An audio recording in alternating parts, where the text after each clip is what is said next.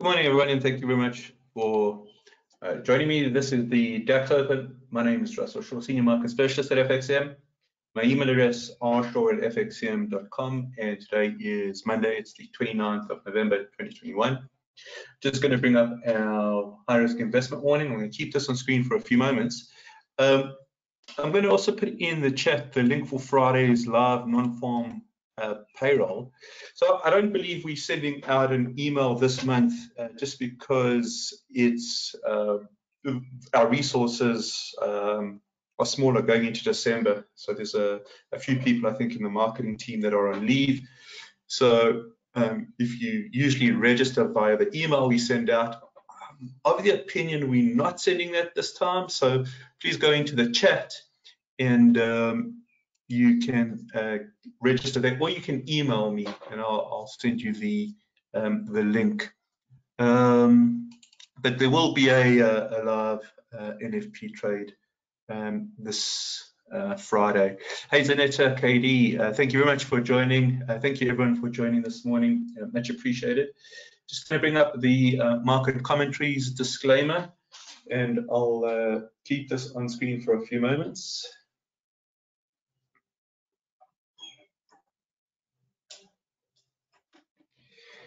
And here is our reference FXCM Market Scope 2.0. I also want to just let you know I'll be reading the CNBC morning note. It's probably worthwhile me actually adding that to the reference and bringing it up on screen. I'll do that tomorrow. Not sure I haven't done that already, but let me just bring up the DAX chart. We'll start off with this one. This is the monthly. But before we get into the chart, let's just go through the CNBC morning note. And its first paragraph is very interesting. It says, European stocks are expected to start the new trading week far higher despite extensive concerns over the newly discovered Omicron COVID variant. European markets are set to soar at the open. Despite pressing concerns about the Omicron variant that the World Health Organization labeled a variant of concern. While scientists continue to research the variant, Omicron's large number of mutations has raised alarm. Preliminary evidence suggests the strain has an increased risk of reinfection, according to the WHO. The variant has been found in the UK, Israel, Belgium, the Netherlands, Germany, Italy, Australia, and Hong Kong, but not yet in the US. Many countries, including the US, moved to restrict travel from Southern Africa.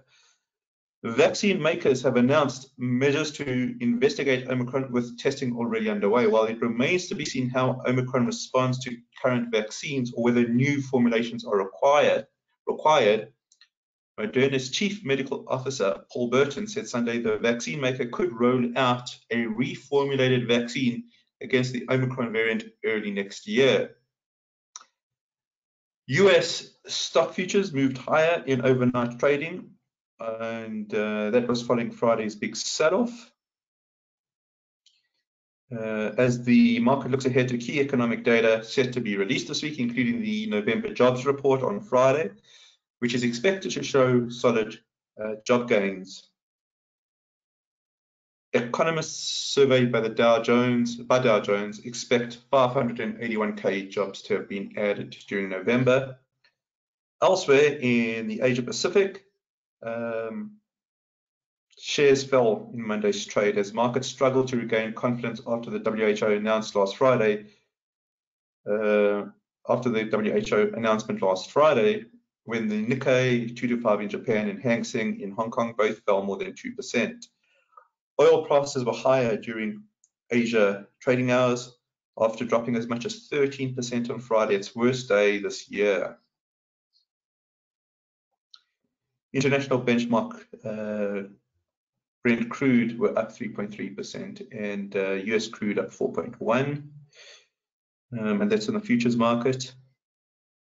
Key data releases in Europe include Eurozone business climate, economic sentiment data for November, flash inflation for Spain and Germany. All right, so that's the end of the note. Hey Howard, morning to you. And yes, it was It was good. Hope you had a good weekend too. Hey, Peter. Peter says, hope everyone caught the drop on Friday. All right. All right. No, instead of going through to the monthly, let's start off with the weekly, and we'll come back to the monthly. Let's go over here. All right. So here's the drop, and this is very. This is a very obvious emotional drop in the market. I have written an article on our insights, and I've put it on Telegram if you guys want to take a look at it.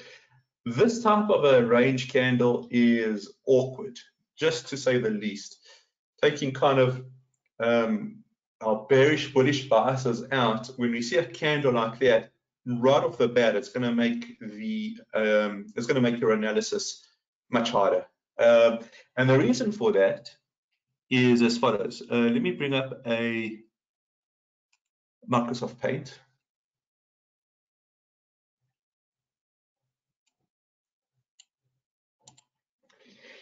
And just bear with me, just as I make the point. Ideally, we like to see these type of things, sort of orderly moving markets, whether they're bullish or bearish. We just want to see order, which of course is quite strange considering that markets are extremely chaotic, right? Nevertheless, this is kind of what we want to see. And by and large, we are able to work with these things now. This over here is what we call a swing low. Let me change the color. This is called a swing low. It's called a swing high. It's called a swing low. This is now possibly a swing high. I haven't really completed it. But the reason we can spot the swing lows, the swing highs, the swing lows, because they're very ordered. And of course, it's in hindsight, right? What's going to happen here? Well, this is where we are every single day. We want to know if the market's going to continue higher. We want to know if there's a reversal pattern, etc., etc. Now, what happened on Friday, let's keep it red, is this. Okay. So we've got this on the weekly. Now, do we have a swing high? Do we have a swing low? What do we have here? And it's very difficult to tell because, well, first of all, I guess we could say, yes, we've got a swing high here, but it's the range that is going to prove to be problematic. And the reason is, let's just say, okay, and I don't know whether this is true or not, but let's just say that the market overreacted. And the market does overreact frequently. It's called an overshoot. So let's just say there's an overshoot. All right. How do we kind of measure the overshoot here? Is this now a swing low? You see that? Is this a swing low? The order's gone. You see over here, we could quite clearly see that we had a higher high and a higher low. Higher high, higher low. Well, this is inside of this range. This is inside of this range. It may be that we've visited an overreaction, but we're confused now because all of this is really taking place within the range of the sell down. And are we bearish or are we bullish? Are we bearish or are we bullish? So what happens if we go down here? Okay, yes, confirmation that we are bearish. Okay, what happens if we go like this? Okay, there we've taken it out. Confirmation that we are bullish. So because we're having this long range candle, it's just going to be harder to identify the actual trend direction. Well, that's my opinion. We may have days that go like this. Let's just get rid of all of this. We maybe have days where there's just the WHO comes out with an announcement and that just drives markets further down. Fine. Okay. Or we may come out, there may be an announcement and there's a reaction to that, which I don't think will happen. But these two kind of ranges then negate each other out, and then we're back onto level playing field. I don't think that's going to happen. I think the chance of that happening is remote. This range here has now introduced a complexity that we're going to have to try and deal with. Hopefully the market action sorts it out sooner rather than later. But when we go back to this, well, all right, so we all heard what the report on CNBC said markets are expected to jump higher, right? It's expected to be higher. So we go down to the hourly. Well, you know, the only reason that they can possibly say that is because of this gap open between Friday's close and Monday's open. Well, what happens if prices are driven down? Well, then, see, so even the reporting here is it's almost blind. You know, they're going to have a very difficult job getting we all are going to get we're going to be hard pressed to get a market directional bias here. And that's based on the this weekly chart here. So take a look here. We've got like this little squarish candle over here. I don't know what it's doing. It may be a bullish candle. It may just be the rally in a downtrend, and we may see further prices. It's very difficult to tell. So I thought, well, how are we going to deal with this? You know, how are we going to deal with this? We can't just say, well, it's too hard. Let's not even try. No, we've got to make the effort, and then we've got to decide whether we want to be involved in this type of market or not. So I think the way out of this is to go to the monthly, which we don't generally look at, but in this case, I think it's going to offer some insight. And let me just see if I can get this to a point that, yeah, okay, there we go. All right, so if we kind of take a look at it on a monthly chart, so I think it does offer perhaps an aspect of positivity. It's not outright bullish, but it's not outright bearish either. Yes, last week was a very tough week, no doubt about it.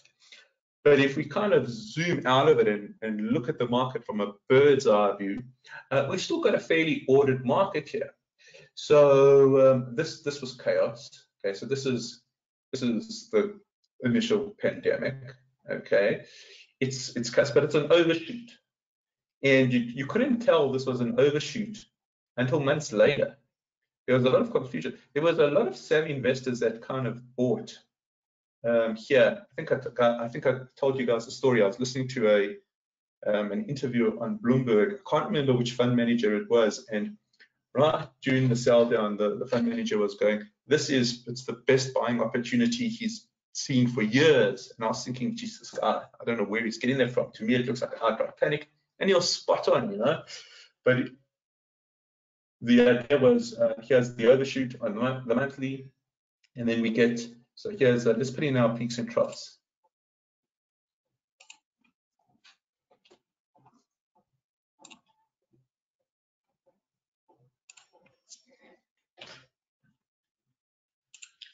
Peaks, troughs. So now here's the confusion. The lower peak. Okay, here's the higher trough. Okay. And then we get as soon as we take this out, we go back into a bull market, high trough followed by higher peak. As soon as that peak's taken out, we've got a higher trough, higher peak. And that's where we are right now.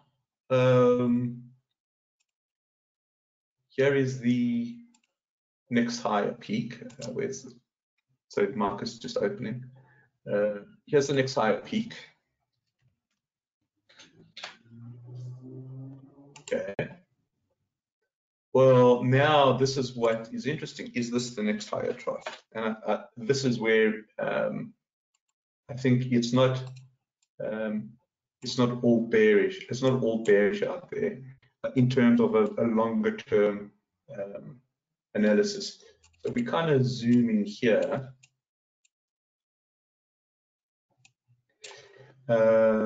So is this the high trough? I don't know. We've got rules. We've got rules to measure whether there's a higher trough. So the first thing we'll do is we'll put in an arrow so you can see what I'm looking at. So now we're looking for our 3 conditions on a monthly. So we've got condition 1, here's the lowest low. We've got condition 2, price taking out the reference candles high. Okay, so we've got 2 of the 3 conditions. And we don't have the 3rd condition, which is everything. And we probably had it until last week. Last week's sell down technically took out the prospect of this higher trough. But what we do have right now, let me just try and do this, is we've got a higher high there and a higher low there. Now I'm using lows and highs as opposed to peaks and troughs because they're different. The peaks and troughs are used for the when we do sort of longer term sort of identification of trends. Reference peak, reference trough, lower peak, higher trough, higher peak. But when we're looking at the short term, let's look at this candle's high and this candle's low, and then you can see, well, when we've got this as a reference high and this as a reference low, then this candle's got a higher high and this candle's got a higher low. Well, that's a swing, okay? Even if you get 10 red candles in a row, which is determined between the interaction between open and close. So even if you get 10 red candles in a row, but they all got higher highs and higher lows, it's still a swing up. You understand? So does that make sense? So the swing is still moving here in the right direction, albeit with a lot of pain from last week. So I think that the monthly chart at the moment looks okay. Where it becomes dangerously sort of negative is when we get something like this.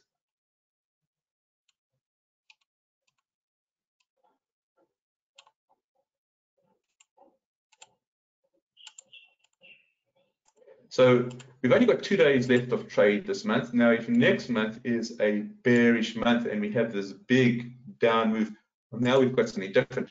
Now we've got a reference high, condition 1, and condition 2, 3 down. Well, then we may be in for a swing down. But we don't have that yet. In fact, we've got a higher high, higher low. So all things sort of being equal, we still have a bullish bias despite last week's pain.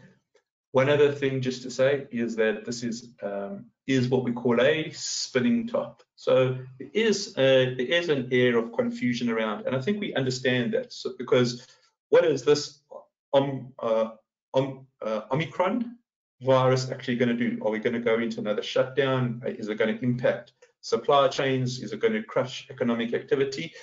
And that's why we're seeing this uncertainty here. The market's starting to sort of pricing the nervousness there. But again, the swing is up. Let me just see, I've got Peter writing needs to break. Okay, so Peter's looking for the 15.9 level. Okay, so somewhere here is where Peter's looking for. And I think that would do a lot of that would certainly be giving us a signal, wouldn't it, Peter? I would expect if we're around the 59, we'll also get a nice sort of stochastic reading on the longer term charts. So that's what Peter's looking for. Let me just see what Howard's writing.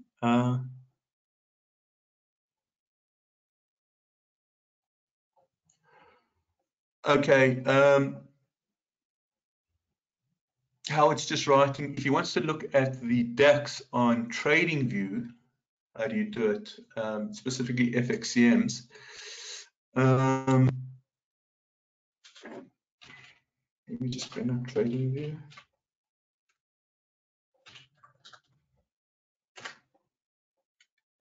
Okay, I just want to go into a few other charts, but let's just quickly look at trading view here. Just bear with me, guys. So you should be able to find the DAX. In terms of the FXM instrument for the FTSE, I'm not sure it's there, to be honest with you. So we just, if you want, just type in GER30 and then choose the FXM instrument here. See that? And then, so that's how you'd find it there. The UK 100, I haven't been able to find. Oh, here it is. Okay, I beg your pardon, it is there. Okay, so you'll just click it. So I hope that helps out. If you can't find it, just shoot me an email, but it should be there. All right, let's just go through to our zone analysis. So the zone analysis here, I'm not sure is going to help us because of the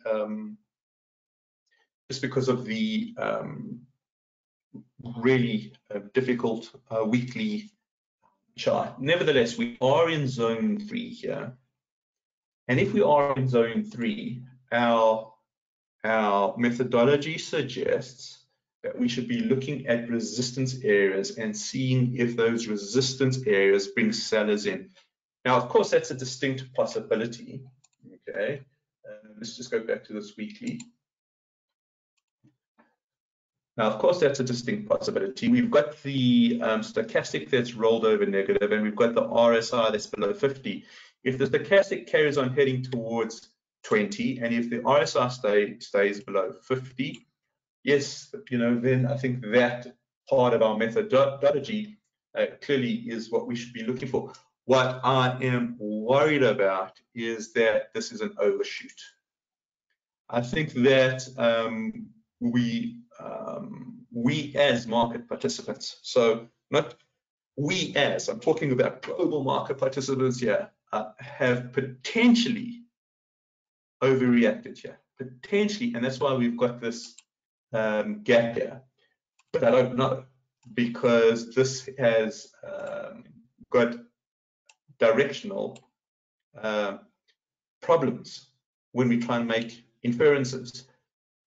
So what I would suggest is to be very cautious here, okay, and to recognize the difficulty of this environment, okay. Understand that risk is heightened, and if risk is heightened, it's something that we need to consider seriously, because risk damages accounts, okay. So be very, very cognizant of that.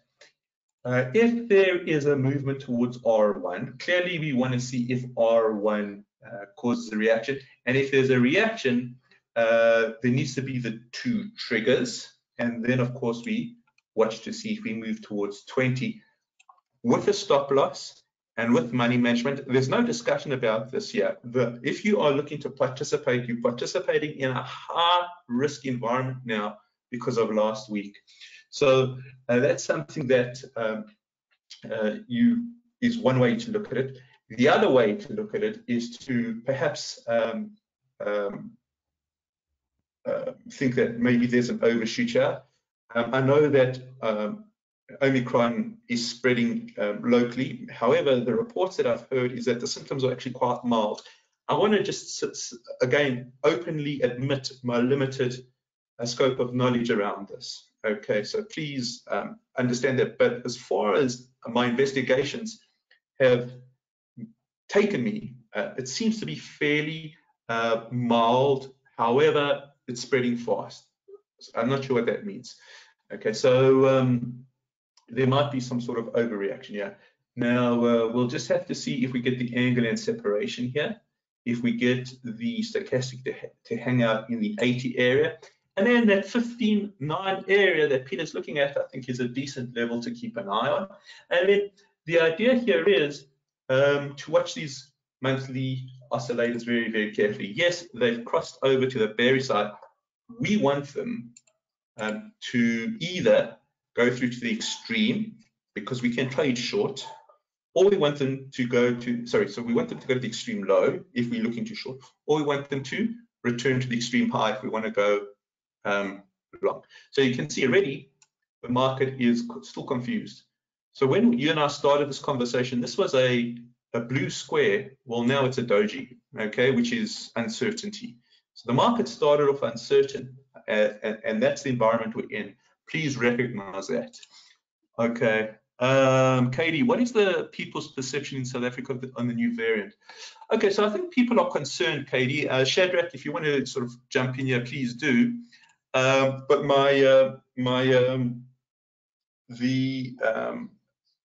the reaction is for caution. I think we're all nervous because it looks to be an aggressive variant in terms of catchiness.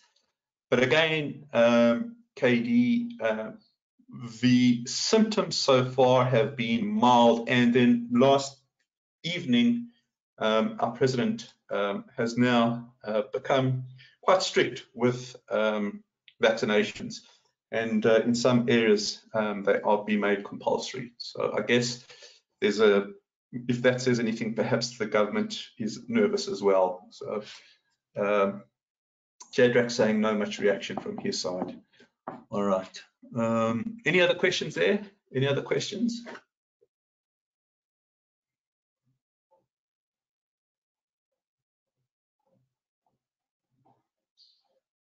All right. If you guys need to get hold of me, please email me, rshore@fxcm.com. We won't have the US Open today. We won't have the US Open tomorrow. Just got 2 crazy days in front of me. Hopefully Wednesday we can do it. Thank you very much for joining me this morning, guys. As always, much appreciated.